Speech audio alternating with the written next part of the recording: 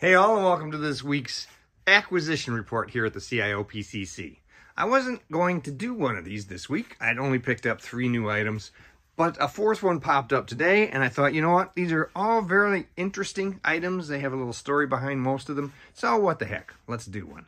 And we're going to start out over here in the horror section because one of them came about because I did that recent favorite collection video, where I talked about Freddy and Leatherface and Michael and Jason as a collection. And I noticed, along with the fact that I had done a review of the 112 Mezco's version of Leatherface, that I didn't have a 7-inch regular Leatherface in the collection from any CA. I have plenty of Michaels and Freddys and Jasons, but I didn't have just a basic, normal Leatherface from the original film.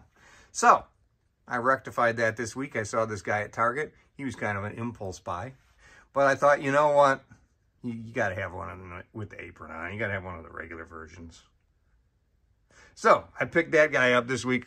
Like I said, sort of an impulse buy. That happens on occasion, don't you know? Now, the next one is also a horror figure, but this time it is from our dear friends over at Mezco, and it is Silent Hill 2, the Red Pyramid thing.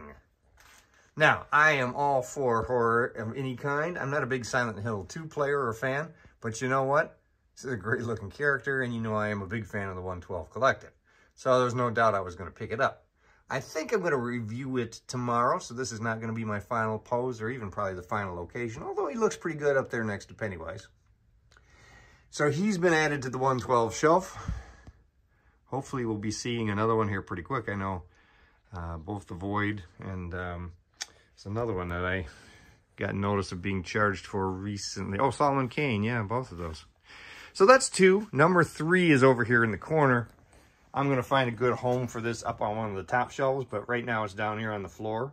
This is the 80-page giant Batman exclusive set. This was a San Diego Comic-Con exclusive. I didn't go that year, and I didn't even realize that they had used the box on this from the DCUC. So while this isn't technically DC Universe, it is by Mattel. That's the big box that it came in. And they did use the same body. So this is 4 different versions of Batman, including the negative Batman, the rainbow Batman, and the zebra Batman. The Strange Lives of Batman. So, while you could very well say this is not, you don't have to have this set to be complete with the DC Universe Classics, you know what? I'm glad I was able to get it for a good price. Thanks to a good friend of mine.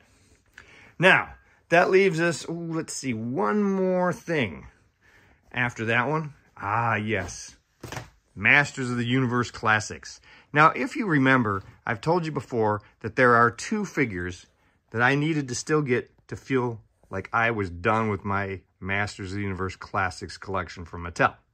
I never did the Super 7 stuff, and so I just needed this Sorceress, the Temple of Darkness Sorceress, and Skelkon. So I picked up the Sorceress this week loose, got a really good price finally on her. I've been looking for, at least a couple years, watching for a good price. Finally got one loose. I was just going to open it up anyway.